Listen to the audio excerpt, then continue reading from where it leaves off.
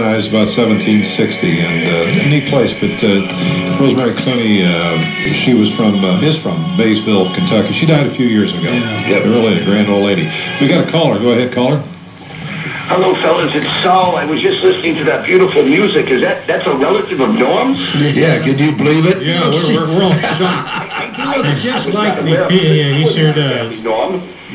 So yeah, Norm's got some famous relatives. Yeah, I'm working on one. My granddaughter's a big time in college. See, there's a drama lady. Norman is he's an artiste. Yeah. So he is. You are very talented, sir. He's an artiste. So well, I've always thought he has been an artist since I've heard him on your show, so that doesn't surprise me. But fellas, I wanted to get back a little bit too about that. The old carry and conceal. I just went down to Melbourne Beach, Florida, and I stayed at the wonderful 157 Riverside Avenue Inn, and I saw William Shatner there, my wife Trixie and I. And I got to tell you, he was quite a jerk. And I had some Priceline material. Yes, that would he be is. ironic if he would sign it. And he refused to autograph my Priceline information. He was rude. So finally, I asked him if he had a phaser stuck up his butt. And, you talk about carry and conceal. I think Captain might have one up there. He didn't like that so much.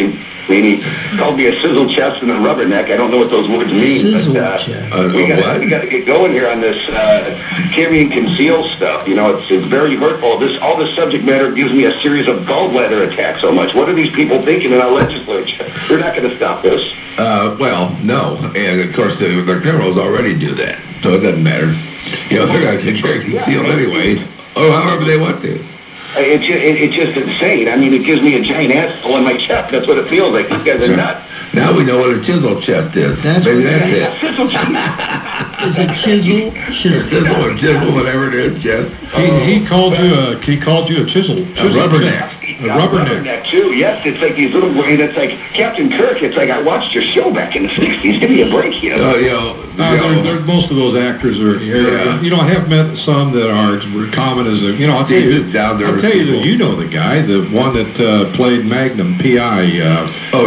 What's his name? Tom Selleck. Yeah, Rich has met him, and he's a real regular McCoy. Yeah. Oh, yes. If you've seen the Jesse Stone movies that he does, he's very much a straight shooter and knows, and I think that's his real persona from what I've read. Yeah. He's more than the straight shooter in other terms. Because he's on the board of the NRA. Yeah. Because he likes firearms. People won't give him acting jobs and stuff. Isn't that disgusting? Well, he did a A&E program here a few years ago, and it was he played General Eisenhower. Oh yeah, I've got that. Beautiful. And it's outstanding. He's such a good actor, and like you said, he probably doesn't get parts. But I'll tell you, this morning we were sitting around too. My wife and I came back to Peoria here from after we left Melbourne Beach, and we've been staying with my niece Mary and her kids Julie and Tim, and it's pretty good. But Mary has this rooster, and every morning at daybreak it cries cock-a-doodle-doo, cock-a-doodle-doo, and I fear it was coming to peck us, and I would like to have a concealed weapon for this rooster. I don't understand why Crazy Mary has this rooster at her house, but if I had anything with me armed, I would have to shoot at the rooster. And that's why. I call that chicken fricassee. That's why they call her Crazy Mary, because she's got a rooster. Oh, she's a crazy fool, I must say. Oh, Norm too. Now, Mary's mom Poof tells me a story of what a rascal you were as a child. She said that her brother George and you might have been paper boys. What was his name? George. Their last name is Selberg. Oh, sure. Yeah. Well, here's the story that Mary's mom Poof says when you aggravated George because you would open his bundles and mess up his papers. I really tormented George. Really, I did. And it was really sad because he's one of the nicest guys in the world. It's a wonder, all the stuff that Norm, I'm sure some of the stuff, the statute of limitations will never be up on. Oh, maybe. We might just call the Peoria Police Department and have him arrested. I really love George. He was, and he married a very beautiful lady, and I don't know. I should write about George, but I'm not going to. In fact, I have a lot of friends that say, you're not going to write about that, are you, Norm? I have lawyers, because I was in the... Why don't you get money from them to not write about them? Well, how do you want Why do you think I lived so high on the hall? Now we know the rest of the story. The black bar, you would say. Going here, I think, oh yeah. I spent 18 years in that bar. I will tell proof that this was a true story and that you did torment George, but I can't believe it. Not with the talent you have in your family, Norm. Did the same thing to Ralph Baer. He's just died, and his family invited me to the graveside rites, which I thought was very nice. And so when I met them, I said, "Are you sure you want me here?" Because I did torment your dad quite a bit, you know. I'll tell you one quick story. Crepe paper, right? Yeah, well, it was Halloween night at Woodrow Wilson School, and of course we always turned the lights off, did torment the hell out of them. So anyway, we're down hiding in the men's restroom, soaking the black and the orange crepe paper. And who was the first person to come in was Ralph, poor Ralph. And of course we put that all over his face and then ran out. And now, of course, he turns on the lights and looks in the mirror, poor guy. And to think that that family invited me to come to his church. Well, so they needed more crepe paper, Norm. But we love to just torment. I can't even tell you what we did, what we put on. You know the master switch that pulls the lights? Yeah, sure. Well, we would go in there, and I'm just going to try to make this as family-oriented, and put something on the master switch. You get it? Then we turn off the light and had a little pin light, and then put the stuff on the master switch. So when the board members would come up griping and screaming, they would reach up, right, and turn the lights on. Yes. And we were watching them. You were one evil little dude, weren't you? You know what? Just a lot of things were going through my mind about what you put on there, but I finally come to the conclusion. The meaning. You're right. No kidding. That's quite, today they would send you to a special school for your activities. You know what? Be so funny over there now. I may be the only kid that was kicked out of Boy Scouts the very first night. True.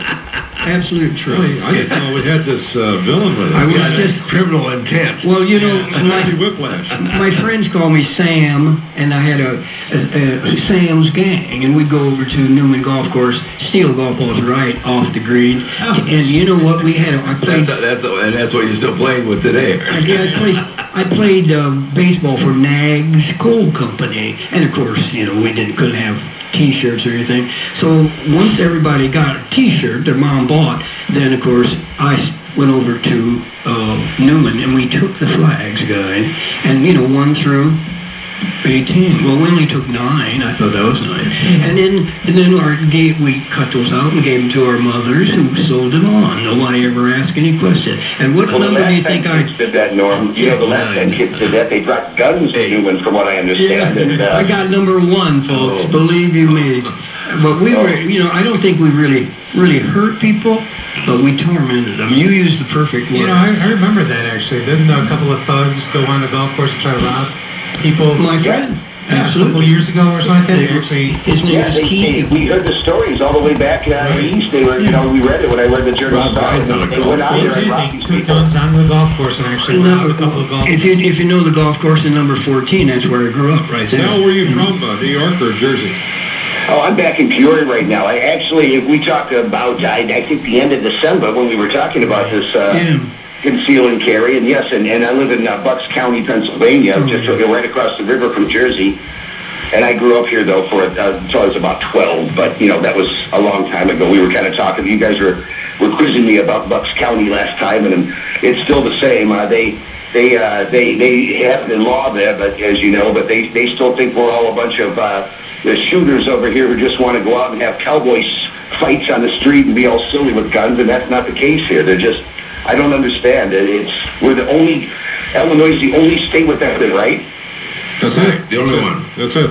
I don't know. It's just like I say. We have the sizzle chest is back here again every time I think about this stuff. Yeah. Well, Norm, like I say, it's good to know and proof is correct on your statements, and I'll tell Crazy Mary to put that rooster away, but you fellas have a nice day, okay? All right. See you, buddy. Thanks for Bye-bye. You bet. We shot. We